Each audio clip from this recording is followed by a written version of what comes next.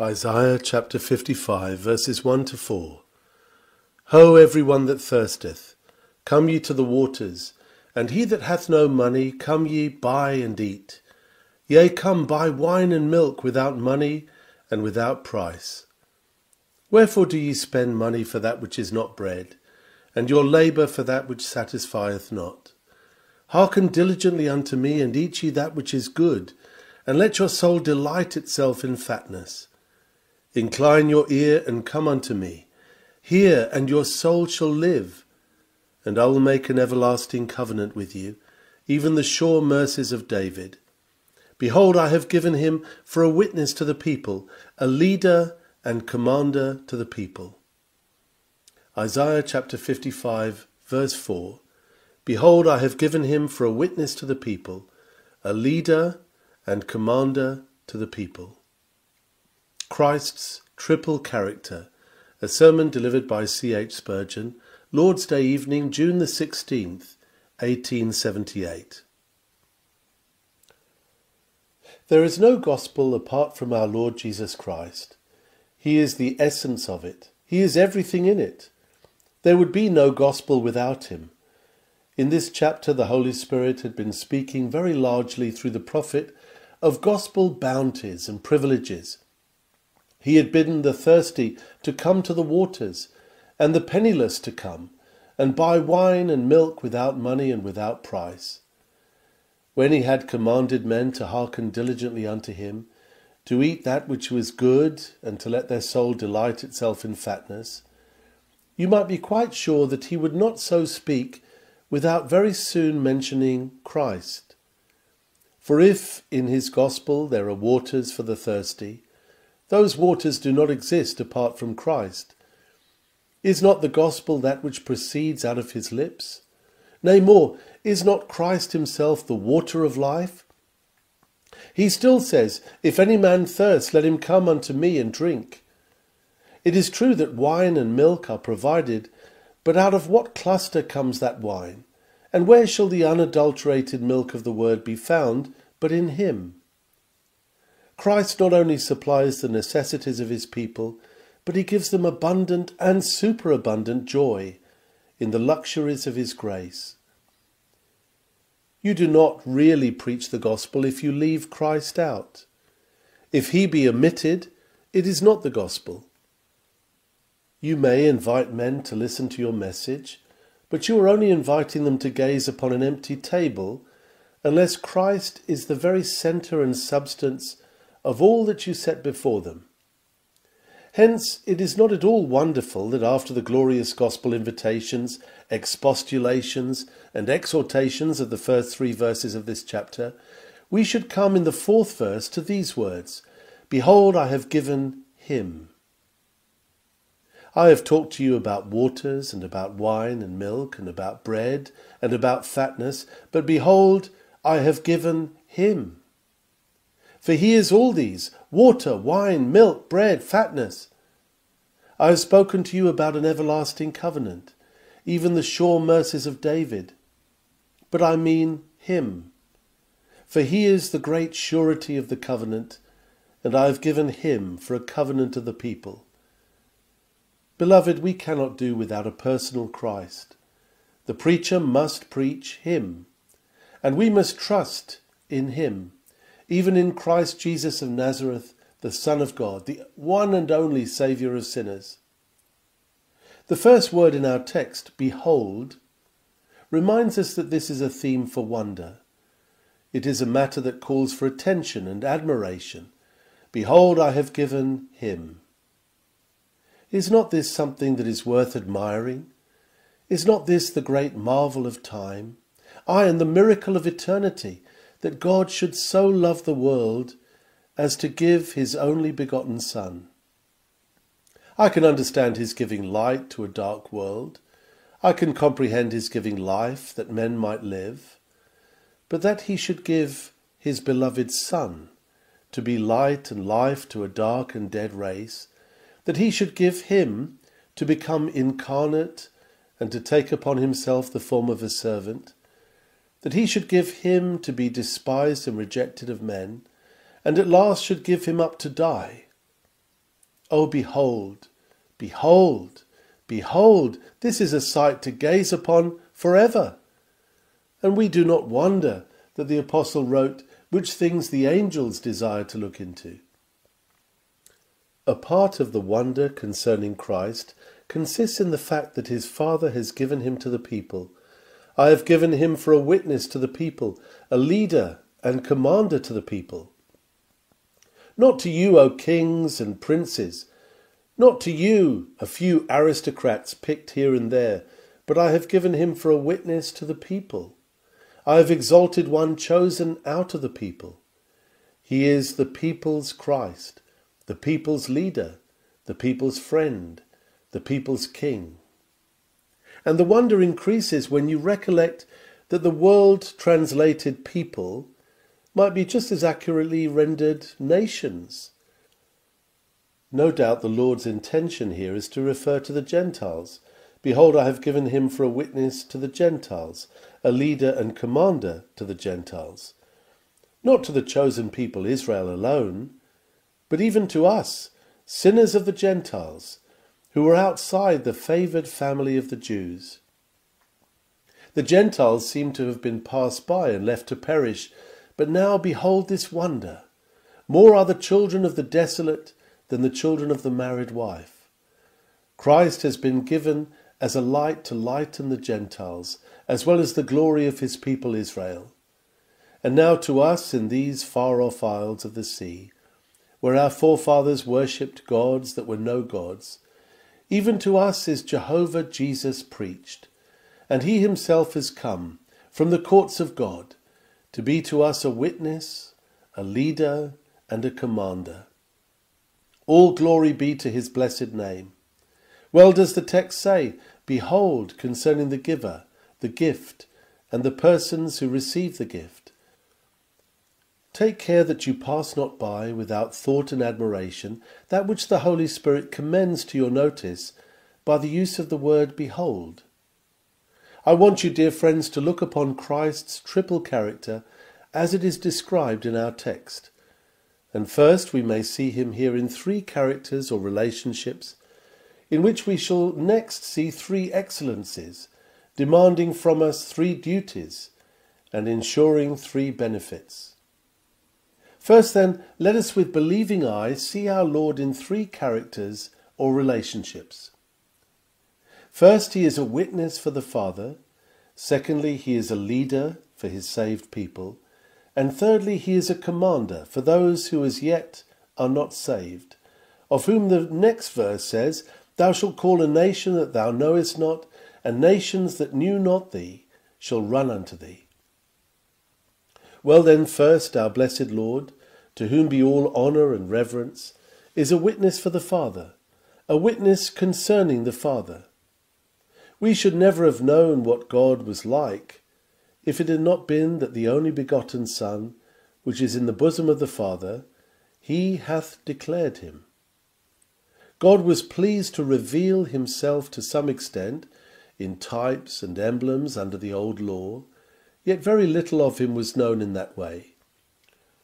The request of Thomas, Lord, show us the Father, would be the request of men still, if Christ had not made him known to us. He came to show us the Father, for he that hath seen Christ hath seen the Father. If you want to know what God is like, look at Jesus. Would you know what God thinks? Then read what Jesus thinks. Would you know how God feels? Behold how Jesus feels. Would you know, in fact, as much of the character of God as can possibly be revealed to men? You need not look upon the green fields and swelling flood, in the hope of seeing God in his works, but study the character of Christ, for there you have the fullness of the Godhead so manifested that it can be understood as far as it is possible by the finite mind. It is God in human flesh, Emmanuel, God with us, whom you must study if you would know God. And oh, if indeed I do see God in Christ, then what a blessed God he is to me. For who would not love Jesus? Even those who have denied his deity have been fascinated by the beauty of his character. Surely everyone who has ever read the Gospels of the four evangelists must have been enraptured with their biographies of the Christ of God. What a matchless character was his! Just and good, honest and tender, full of mental power and energy, yet all the while like a holy child. Was there ever anything so unique as the life of Christ? Nor is Christ merely the witness concerning God's character, but he is also a witness concerning God's bearings toward us. How does God feel with regard to his rebellious creatures? Will he destroy them in his anger, or is he ready to restore them to his favour if they repent? Has he gracious feelings toward them? This is a question which might well subdue the whole world to a solemn hush until it was answered. But Christ has come to answer it. His very coming answers it. The angels thought so, for they came with him, and they sang, "Glory to God in the highest, and on earth peace, goodwill toward men." Their song clearly meant that now God delighteth in mercy. He has opened his stores of love to the unthankful and the undeserving. Since Jesus Christ has come to die that sinners might live, and to live again that sinners might not die, it becomes certain that God's bearing towards man is not that of wrath and indignation, of stern severity which refuses to accept the penitent, but that all is mercy, all is grace, and that Christ is the witness that it is so. True, his death as the substitute for his people revealed the justice of God, but it also showed us how even justice could no longer refuse that mercy should have sway, since all its demands had been satisfied by the great sacrifice of Christ. So Christ is the witness to us of how the Father feels towards the sons of men. And he also came to be a witness of another matter, namely that God has set up a kingdom among the sons of men. That was a faithful and true witness of Christ when he said, "My kingdom is not of this world," witnessing a good confession before Pontius Pilate, and while claiming that he was a king, revealing the true character of his reign. There is a spiritual kingdom set up in the world, and it comprises those who are born again to a spiritual life, enlisted under spiritual laws, to serve God who is a spirit, and who must be served in spirit and in truth. Christ came to tell us all this. Do we know anything about it? He has told us how to enter that kingdom. Have we entered it? "Ye must be born again," said he to Nicodemus, "for except a man be born again, he cannot see the kingdom of God. Except a man be born of water and of the Spirit, he cannot enter into the kingdom of God." There is no way of entrance into the kingdom of divine grace except by regeneration, and Jesus Christ is the witness of that great truth. Having many things to say to you, I cannot fully describe the office of Christ as a witness for the Father. That would be a sufficient theme for a whole discourse, and for many discourses.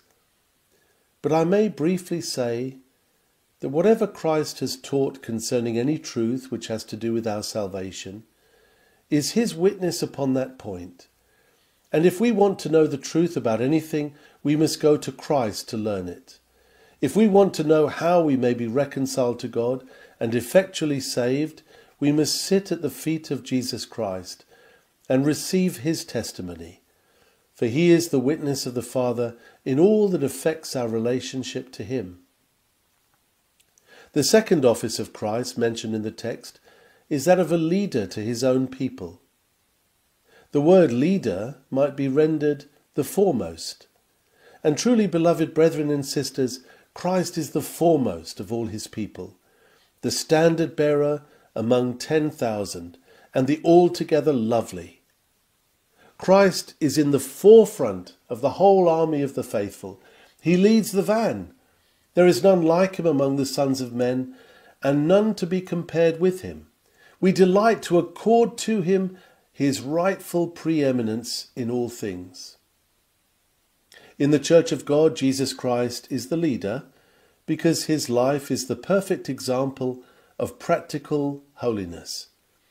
First, he is God's witness, revealing to us the truth. Then next, he is our example, working out the practical part of that revelation in his own life. He who would be saved then must follow the lead of Christ.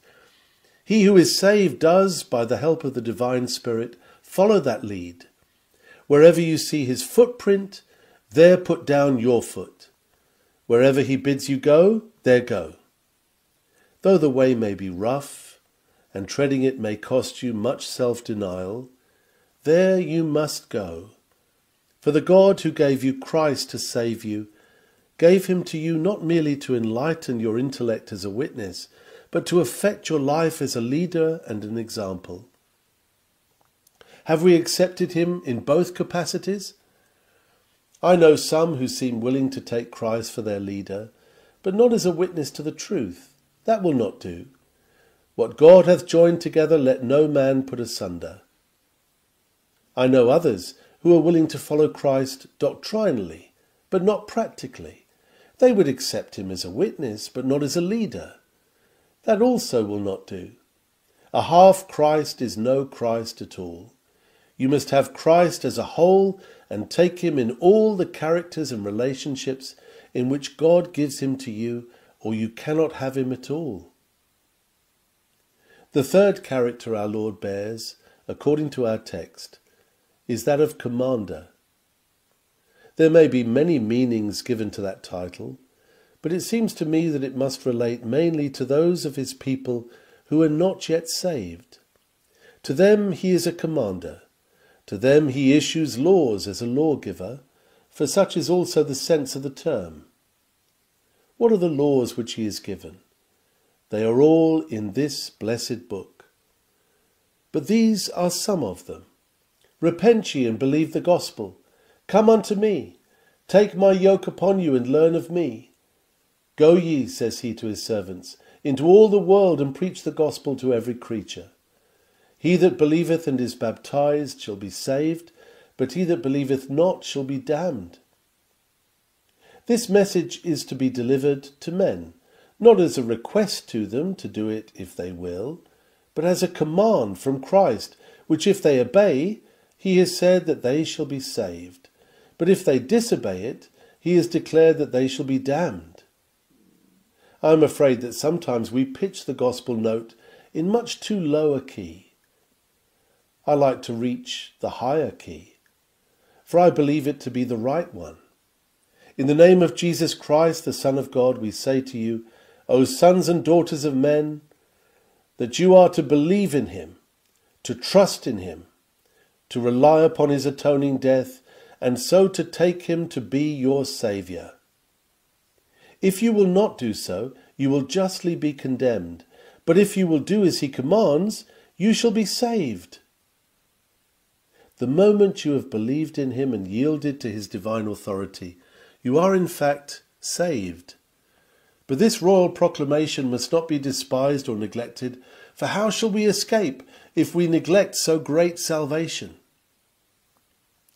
But I think there is more in this title of Christ than the mere fact of his making the law and bidding us publish it abroad in his name. He is also a commander because he has power to enforce his proclamations. He calls a nation that knew him not, and then they learn to know him. He invites them, and then they run unto him. There is never a sinner who comes to Christ till Christ calls him and makes him come. We are bound to preach the gospel to every creature, but sinners unanimously reject the command till Christ effectually calls them by his grace. But when he calls them, then they come to him. Oh, it is delightful to think that if the preacher's voice is powerless, his master's voice is not. If he will but speak and say to the careless soul, "Turn from thy wicked way and begin to think," you shall see the careless one become thoughtful and repent of his sin and trust his Saviour. If he shall find out some Zacchaeus and say to him, "Today I must abide at thy house," he will abide at that house. If tonight Christ must needs go through Newington Butts, as it was written, he must needs go through Samaria, he will find some woman who little thought that she would ever meet with him, and she shall afterwards say, as did that other woman, "Come see a man which told me all things that ever I did. Is not this the Christ?" If there were no divine power over the will of man, no man would ever be saved. If the gospel being preached, it were left to men to accept it or reject it, and there were no exercise of divine power to lead them to receive it, we might preach our tongues out, we might weep our eyes out, we might pray till our knees refused any longer to bear us up, but never a soul would come to Christ. But he is set forth first as a witness to the truth, next as an example, setting that truth before us in his life, and then further clothed with divine authority and girt about with almighty power, making the truth to be effectual so that men do come unto him and live. Witness, leader, commander, you see the range and compass of our great Master's work. God grant us grace to accept him in all three relationships. Now, secondly, I am to speak briefly upon the three excellencies of Christ in connection with these three offices. First, is Christ a witness? Then he is a true witness. There are no falsehoods or mistakes in the witness which Christ bears concerning his Father. He is intimately acquainted with the Father, for he came forth from the Father, and therefore his testimony is wholly reliable. That which he had seen and heard of the Father, even that he made known unto us. There is no possibility of the entrance of any error into the mind of Christ. All his utterances are infallible truth, for the Spirit of God was upon him and in him without measure. It is a trite saying, but a very comforting one, that whenever Christ speaks a good word to a sinner, he speaks according to the mind of his Father. Whenever he promises rest and peace and pardon to those that come unto him, he promises all this in his Father's name and on his Father's behalf. So if thou hast laid hold of Christ, thou hast not grasped a sham or a counterfeit. It is all true, in fact. He is the truth as well as the way and the life. He will never deceive thee or mislead thee. Be thou sure of that. We, his poor servants, make many a blunder in speaking of him, but even the Jewish officers had to confess, never man spake like this man. He never makes a mistake in anything that he says. So if he lets fall any word that just suits thy case, and if thou hast caught hold of it and lived upon it, let no one rob thee of the consolation, for it is true. Jesus Christ is the Amen, the faithful and true witness. When he was upon the earth, he used often to say, Verily, verily, I say unto you, because he knew that he was speaking the truth, and thou mayest be quite sure of it too. We have had many who have called themselves God's witnesses, but we have had to question the truth of their testimony. Sometimes one of these witnesses has given the lie to another, and when the witnesses disagree, who is to decide between them? But Jesus Christ's witness is never self-contradictory. It is true throughout. And he that will sit at his feet and drink in what Christ has spoken has learnt truth which he will never have to unlearn. He has laid hold of the substance and not of a shadow. Then next, if our Lord be a leader, he has in that capacity the quality of holiness. God has given him to lead his people, and you may safely follow wherever he leads you. Brethren and sisters, be you quite sure of this: Christ will never lead you into any sin, and he will never conduct you into any folly or error or mistake. In his highest moods, Christ is never fanatical, and in his lowest he is never unbelieving.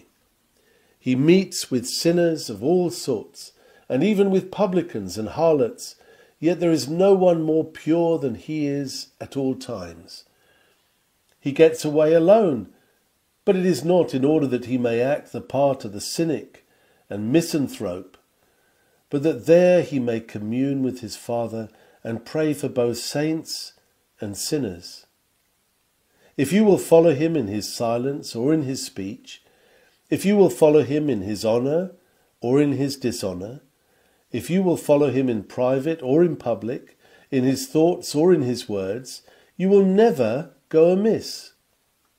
Perfect holiness is written across the whole biography of the Son of Man. So what a mercy it is that if we have a witness, it is all truth that he speaks, and if we have a leader, his leadership conducts us to perfect holiness, and therefore we may gladly follow him. Then further, if he be a commander, which is the third character mentioned in our text, you see in him divine power.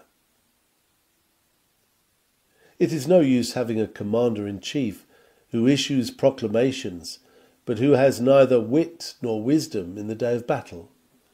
It is no use having for a chieftain one who knows nothing of war, and who in the hour of conflict is driven away like chaff before the wind. But, beloved, if Christ be a commander, there is no fear that we shall be defeated if we obey his orders. The strongest battalions are the battalions of God. The greatest force in all the world is the force of truth and righteousness. Men have not usually thought so, for fraud and rapine, cruelty and bloodshed have been the agents by which earthly monarchs have sought to win their victories.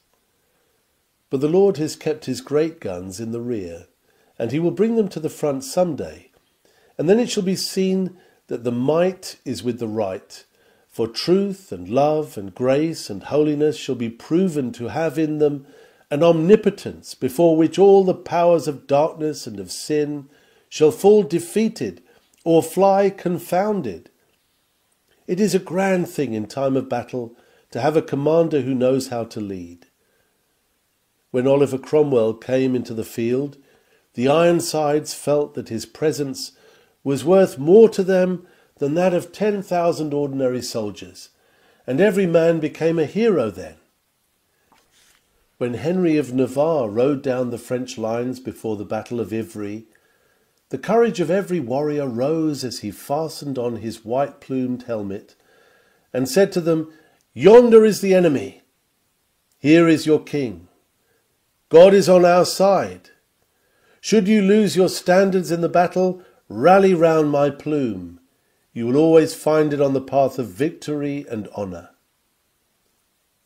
Alas, his later history proved that this was an empty boast, for he became recreant to the faith. Yet it availed to inspire his followers on that occasion. But our great King, when he comes to the front, as soon he will, when he comes to the front by his Spirit, as even now he does, gives courage to the coward and strength to the weak, and makes each one among us who treats him as he should be treated, with implicit confidence, to feel that we shall conquer through his might. So you see, we have three grand excellencies in our Lord Jesus Christ. As a witness, we have truth. As a leader, we have holiness. And as a commander, we have power. Physical, mental, moral, spiritual power. All this is in Christ, for he could truly say, "All power is given unto me in heaven and in earth." And therefore is he a commander whose orders we may delight to obey, for he will certainly lead us to victory. Very solemnly, though very briefly, I want to refer to the third division of my subject, which is that these relationships and excellencies demand from us three duties. Is Christ a true witness? Then believe him. Generally in this house I speak to persons who believe in the Bible, who believe therefore in the deity of Christ, and who believe also in the truth of all that Christ spoke. But my dear hearers, some of you are very inconsistent. For while you believe all this, you do not believe in Jesus himself. I mean that you do not trust him as your Saviour, which is the practical way of believing in him.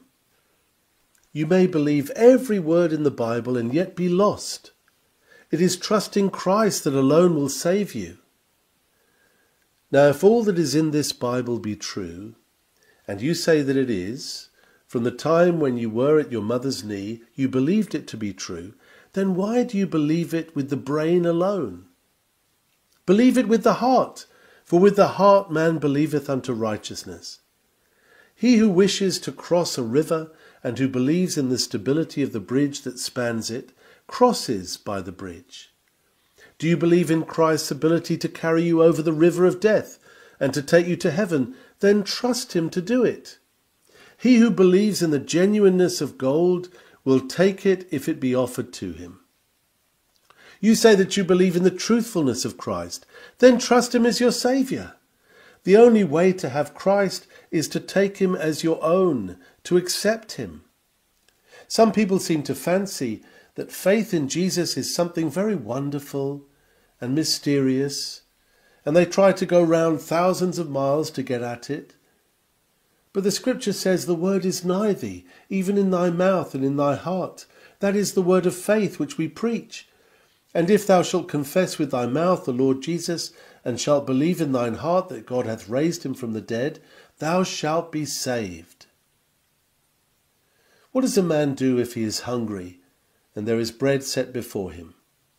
Does he begin to analyze it and see how many grains of this and how many of that there are in it? He may do so if he pleases, but that will not feed him. The greatest chemical analyst in the world is not one single inch ahead of the poorest child in the matter of feeding. If he will live by bread, he must eat it, and the poor beggar boy can do the same. He puts it into his mouth, lets it go down into his inmost being, and so form part of himself. Now this is all that thou hast to do in order to be saved. Dear hearer, thou art bothering thyself about feeling this and feeling that, and going about to try to experience this wonderful sensation and the other. All this is folly, or something worse. Wilt thou trust Christ or not? God sets him forth to bear witness to the truth. Wilt thou believe him who is the truth? That is, wilt thou take Christ to be thy Saviour? His word says that the Lord hath laid on him the iniquity of us all. The context shows that it is his own people who are meant, and that he has borne our griefs and carried our sorrows. Wilt thou believe that it is so? Wilt thou just take Christ as God gives him? That is all you have to do. God says, I have given him. What is the proper sequel to that? Lord, I take him, if thou hast given him as a witness, leader, commander. Lord, I take him as witness, leader, commander, and am only too glad to have him in all those capacities. Lord, I believe. Help thou mine unbelief. Next, the Lord Jesus is set forth as leader. What is the duty arising out of that? If he be a leader, and holiness is the mark of his leadership, then let us imitate him. Christ will not blot out your sins in the past unless you are willing to be cured of the love of sin in the present and of the pursuit of sin in the future. Are you willing, you who have been given to drunkenness, to be cured of the desire to drink, as well as forgiven for your drunkenness? If your tongue has spoken that which is not true, do you wish to be made truthful in future, as well as to be forgiven the lies of the past? You who have been forgetful of God and hard-hearted towards him, are you as anxious to have new hearts and right spirits as you are to be saved from going down to hell? You ought to be, for sin is the very essence of hell. The eternal fire is a heart burning with iniquity. The worm that dieth not is a conscience that shall forever torture the immortal spirit on account of its rebellion against God. We must be willing to be like Christ if we wish to be saved by Christ. He has not come to excuse or palliate human sin. He saves his people from their sins. He who becomes to us our salvation from the punishment of sin becomes also our salvation from the power of sin. Are you willing then to imitate him, to live as far as you can as he lived, to be led by his Spirit? It should be so. If God gave him to that end, let us take him to that end. Then, if he be a commander, what does he require of us? Why, obedience, of course. There is an end to military power altogether if there is no discipline. Soldiers must obey their officers' orders. Then if God gives Christ to be a commander, the question is, art thou willing to obey him? Do you know of anything that has been said by Christ? Then there must be no question about that. It must be obeyed by us. If we have trusted Christ to save us, it is not becoming for us to reason and argue and question about it. The only inquiry we have to make is that the plain message of the Master? Then, like the 600 who rode into the valley of death, it is ours not to reason why, ours not to make reply, ours but to dare and die. If so, it must be, not turning to this book or that, but only to God's book, to the law and to the testimony, not looking to this religious leader or that, but always to the King himself, the captain of our salvation, the Christ of God. Thus it must be with us if we are his true followers. Now, my dear hearer, very earnestly do I put this question to you. Are you seeking in all things to obey Christ?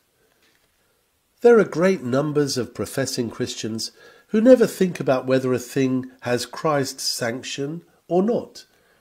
If man has ordained it, if the denomination practices it, if it has the stamp of the bishop upon it, and especially if it is fixed by the High Court of Parliament, which is a wonderful authority in matters of religion, then they yield to it.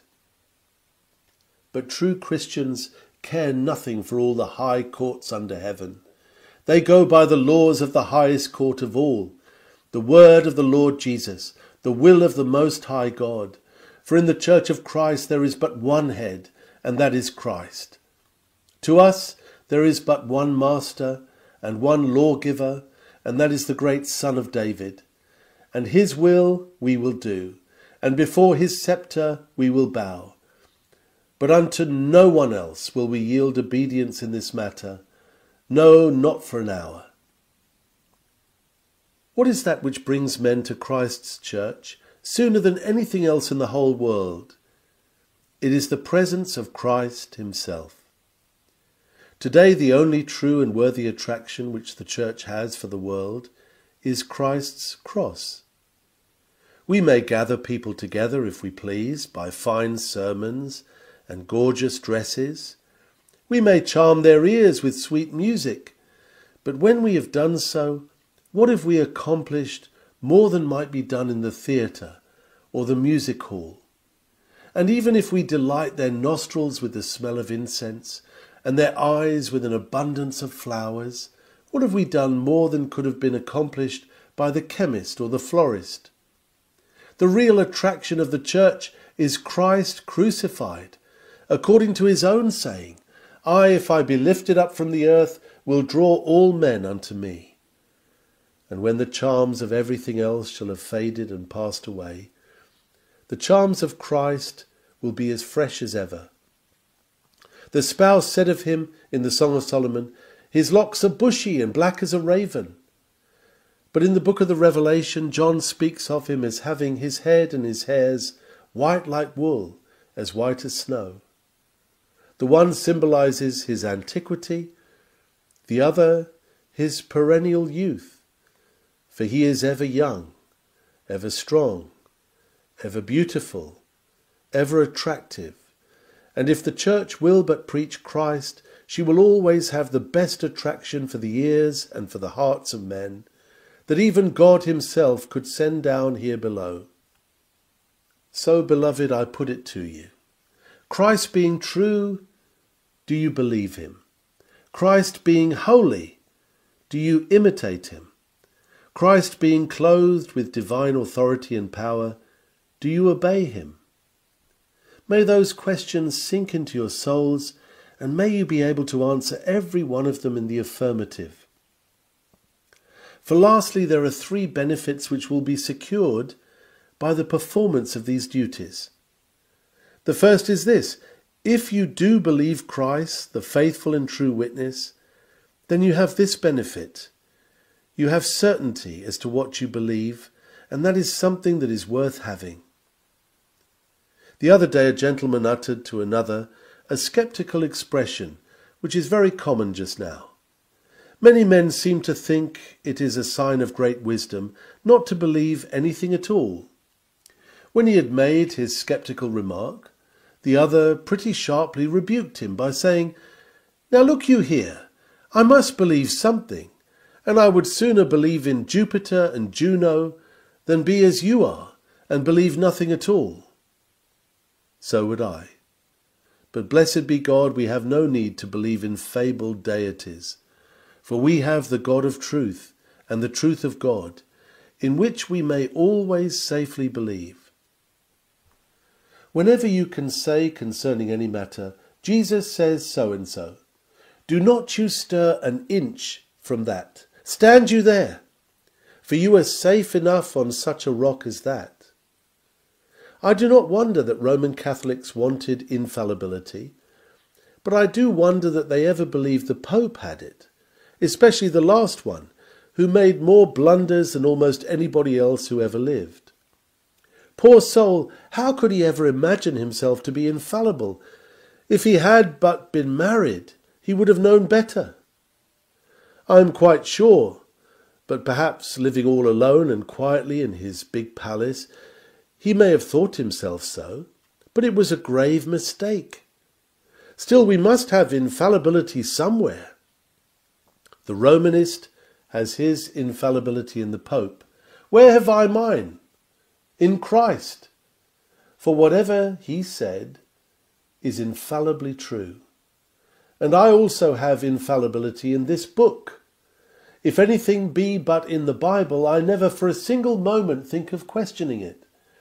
Miracles, strong historical statements, I believe them all. I can almost go as far as the old woman who said that she not only believed that the whale swallowed Jonah, but that if the Bible had said that Jonah swallowed the whale, she would have believed it. It says nothing of the kind, but I would go even to that length, if it were a clear, positive statement of the Scriptures. This is my master's book, and I accept it all. I say sometimes that there are things in it that I do not understand, but then I do not want to understand everything. I do not see what good it does to have such a wonderful understanding. I would sooner not understand some things, because it gives me the more reason to show reverence to my God by believing what I cannot comprehend. If I could comprehend God, he would not be a God to me. If I could understand all that he tells me, I should feel sure that he had either left something out of his revelation, or that there must be some mistake somewhere. For the infinite things of God cannot be grasped by finite beings. There then is our infallibility. Some have gone off to bold, blatant infidelity in order to get something sure, and others have turned to popery in the attempt to get something sure. But as for us, we cast our anchor down where the cross stands, above the surging billows, and there we rest. Christ says, "I am the truth." We believe that, and we take every word he says as being infallibly true. And so we secure absolute certainty. That is a great thing to have in these unsettled times, and a comfortable thing to have in these disturbed times. It is a very practical benefit too, For when we have once made up our mind thoroughly upon any point, we can say, "That is so. Now we do not need to keep on bothering and questioning about the matter.